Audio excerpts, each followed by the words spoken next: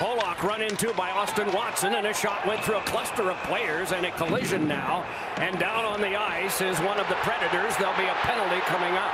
Yeah, that's Ryan Ellis is down, Doc, and Corey Perry got a load of him. Well, Doc talked about the big hit by Austin Watson right here. Hard on Roman Pollock, clean, hard at the point of attack. Up high, Corey Perry's going to engage with Ryan Ellis, and the Nashville bench is screaming. They want a 5-minute penalty. Peter Laviolette not happy at all. Right in the middle of your screen, right out there. There's the collision with Perry and Ellis.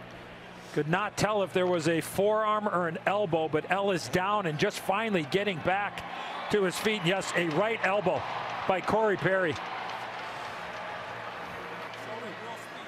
Peter Laviolette really been vocal, and you don't blame him.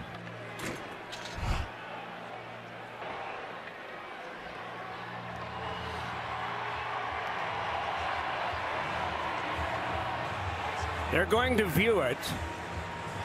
Looking at the video are the two officials now to determine the severity of this and whether they have the right to do this when they are considering a penalty of this nature. Corey Perry is gone.